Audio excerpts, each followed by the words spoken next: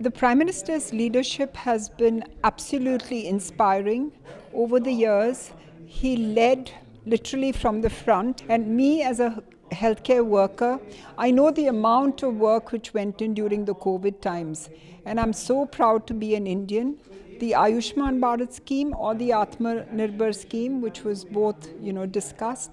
He gave us a patient hearing, but the amazing thing is that every point each one of the industrialists put forth, he remembered it and spoke about it in the interaction, which I think is amazing for a head of state. His leadership has been inspirational.